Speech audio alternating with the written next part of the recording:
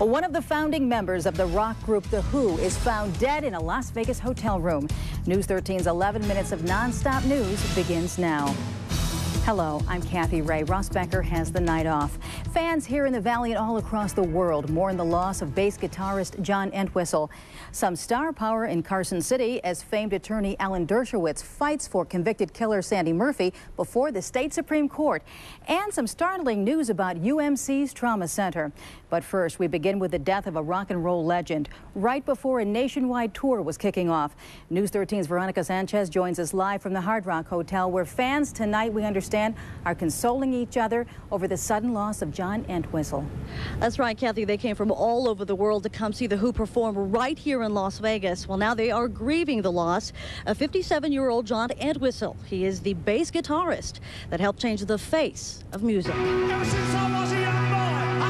They were part of the British invasion, The Who, and tonight one of them is gone. Oh, it's horrible. You know, the ox is gone.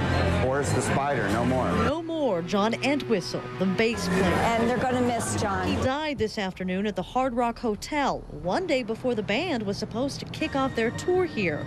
Now fans are tossing flowers at the joint.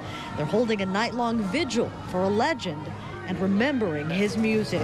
Sad, very sad. He's one of my favorites too, you know. The whole Who, Jonn Entwistle. The concert here is canceled, but the loss cuts deeper than money for fans like Scott Evans. I've been a Who fan since I was 12 or 13. Like any other teenage boy, there was a lot of anger.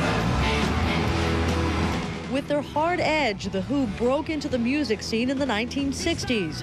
Jonn Entwistle eventually went solo. He was a fantastic bass player, either with The Who and without. Somebody that you never met, you know, like that. You know, he touches everybody. While music fans mourn, Metro Police are handling the investigation into his death.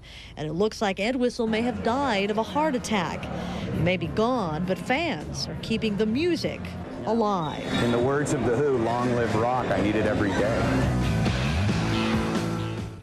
Now the promoter for the concert says a Vegas show and also a July 1st show in Los Angeles have both been canceled. Now we don't know what is exactly going to happen of the tour after that, but we do know that fans who did get tickets for the Vegas show can in fact get a refund. Reporting live, Veronica Sanchez, News 13, inside Las Vegas.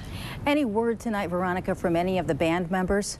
Not yet. We did ask the hotel folks in there if they had heard anything at all, and nothing yet so far. But I'm sure they're definitely in grief tonight. Absolutely. A major loss for rock and roll. Okay, Veronica. You know, Jonn Entwistle was not only a talented musician, he was also an artist. In fact, 17 of Entwistle's paintings were for sale at Desert Passage inside the Aladdin. But once word came down about his death today, Entwistle's estate froze the immediate sale of his artwork. However, a number of limited edition prints are still available on the market.